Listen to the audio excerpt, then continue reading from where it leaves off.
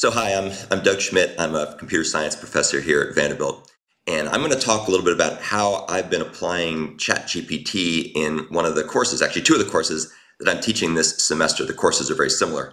And so I started to get into this about 4 weeks ago. And so what you're seeing here is really hot off the press examples of using this technology in a Vanderbilt class. The class that I teach focuses on developing and testing things called microservices, which are ways of taking computation and splitting them up so they can run in a web-based environment, the kind of things we use all the time when we check our credit card balance or we go to Amazon and make purchases and so on. And nowadays, because of the fact we've got so much computation, it's important to know how to take advantage of all that computation effectively. And these computations can run on mobile devices, smartphones, laptops, desktops, tablets, cloud servers, and so on and so forth. And you can find out more about my class if you click on the link at the bottom of the slides, which we'll provide later. So right now in this semester, we're developing a movie recommendation system where people type in movies that they've seen, and then the system will tell them what movies they might like to see. If you've used Netflix or Amazon Prime or you have a Fire Stick, you've undoubtedly seen something quite a bit like this. So what I've been really focusing on is how I can use ChatGPT to make me a more effective teacher, make my lectures more interesting, make my assignments more interesting, make me more interesting. And what I've found is what I'll be describing here, but I found just in a nutshell, it's been tremendously effective at making me a lot more productive and I think hopefully more enjoyable for my students.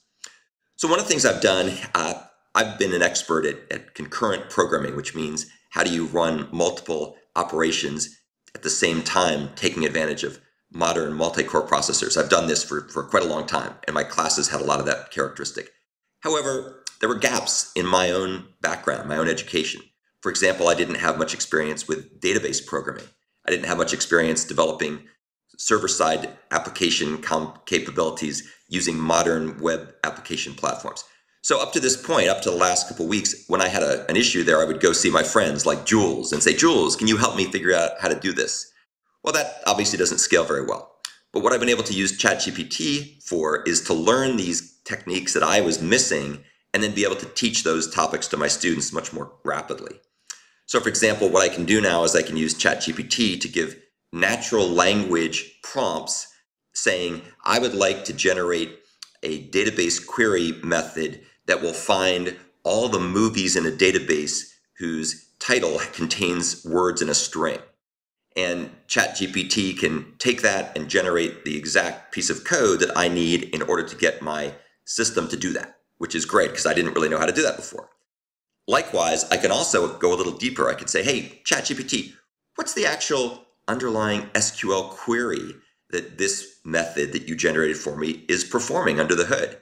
And boom, it'll instantly generate the code. So I not only know how to program it, but I also understand what's going on behind the scenes, which makes me have a deeper understanding of this piece of technology that up to this point I was really a novice at. What I can also do is generate sample code that I can use to show my students how to do their assignments using advanced techniques I wasn't even aware of until just a few weeks ago. So for example, one of the things you can do is you can have ChatGPT generate custom queries that don't correspond to things you can do by just using natural language descriptions to generate query methods or SQL statements, but you can actually get it to write code to do the work for you, which is fantastic because I had no idea how to do that. I could also have it generate the other various minutiae that's needed to make my software run properly, like import statements to bring in the right libraries. I can get it to comment my code. One of the things that most developers tend to not like doing is writing comments, which is why so much code is hard to read because nobody takes time to document it. But ChatGPT can actually read your code and generate very descriptive comments, which you're then welcome to refine and improve if you want. But I find it makes it much less painful to document my code, which is really important for my students to understand what's going on.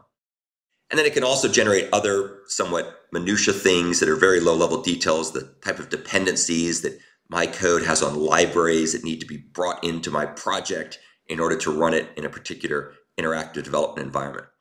What's interesting about ChatGPT is, as Jesse pointed out, it was trained for information as of about September 2021. And so newer things that have happened since then, it's often not aware of.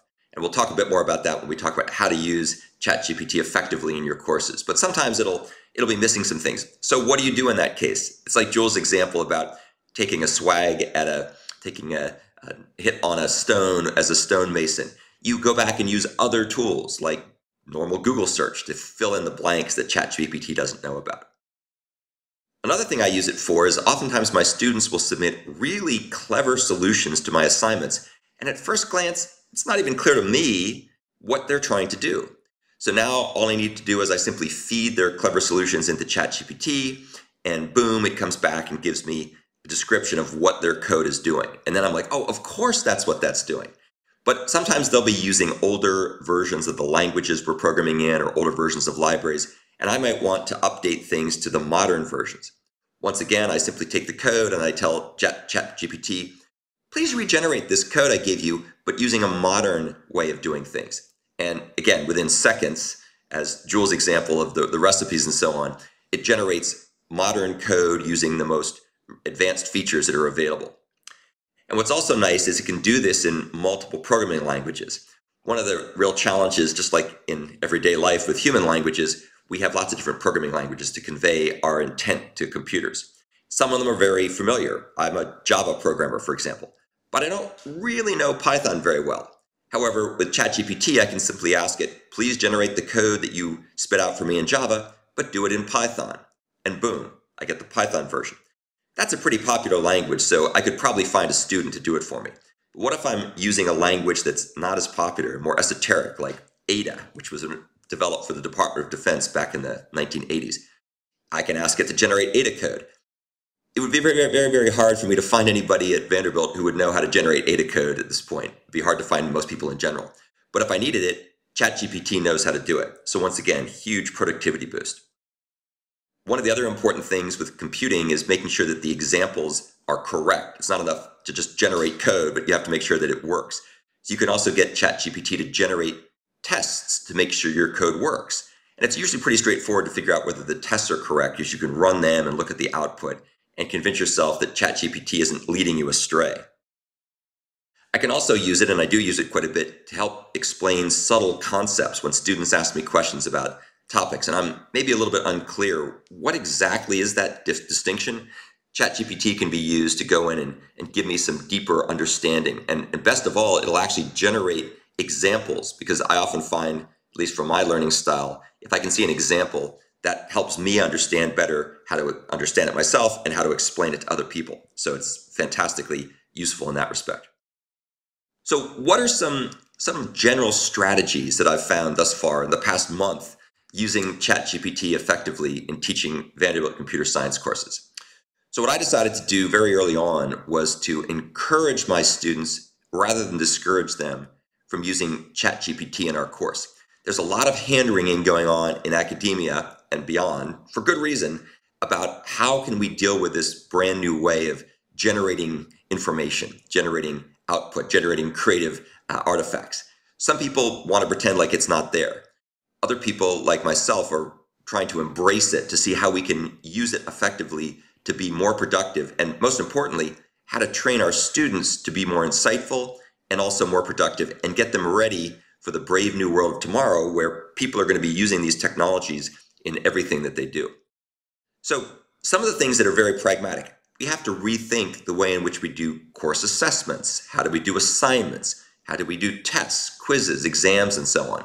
And just pretending like ChatGPT doesn't exist or going to extreme lengths to try to make it impossible to use it isn't always the most effective approach. For example, I could have all my tests done in class with a pencil and paper, but that's really not the way that people write programs. And so it's not a good assessment of whether students are prepared for the real world, be it in academia or industry.